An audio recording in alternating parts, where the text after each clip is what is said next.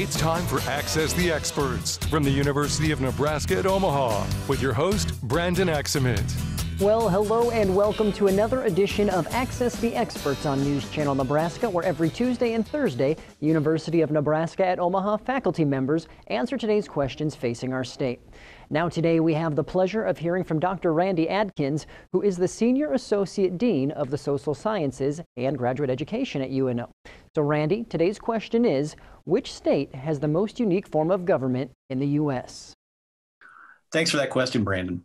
You know, the legislature in the state of Nebraska is unique for many reasons, but the most obvious reason is that it is a unicameral.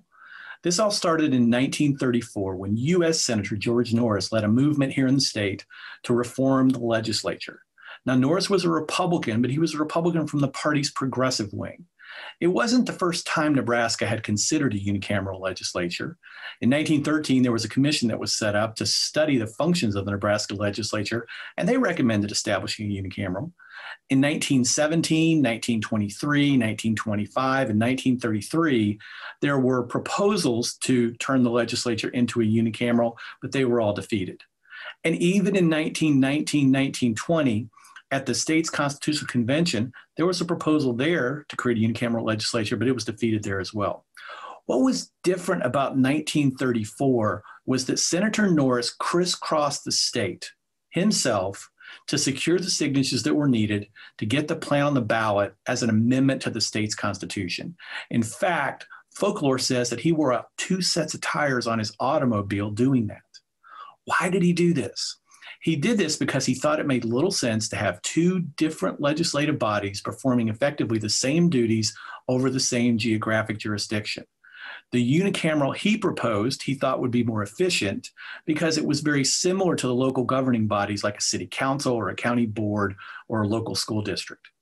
His principal criticism of the previous bicameral legislature in Nebraska was that the conference committees abused their power. The conference committee votes were not part of the public record, and the 6 members were appointed in secret, or they met in secret. Norris believed that that secrecy provided the conference committees with way too much power, and it invited lobbyists to exert their influence. In the end, that constitutional amendment ended up passing by more than 92,000 votes. Now, why did Norris do this? Well, Norris did this because he believed that legislators should be free to focus on local interests without the influence of national political parties. And he thought that local issues had little to do with national issues, and lawmakers should take actions based on the needs of their legislative districts.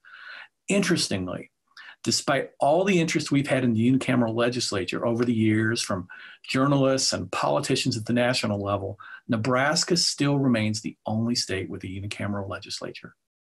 Thank you, Randy, for sharing your expertise on that topic.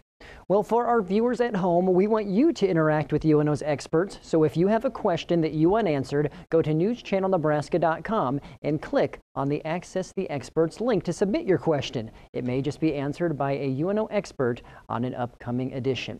Lastly, do not forget that Access the Experts airs every Tuesday and Thursday at 6:46 a.m. and p.m. only on News Channel Nebraska. I'm Brandon Axamit. We have much more Access the Experts coming up next week, so be sure to tune in and don't forget to get those questions in. Access the Experts, presented by the University of Nebraska at Omaha. If you have questions, submit them on our website. Then join us every Tuesday and Thursdays at 6:46 a.m. and p.m. while we answer your questions.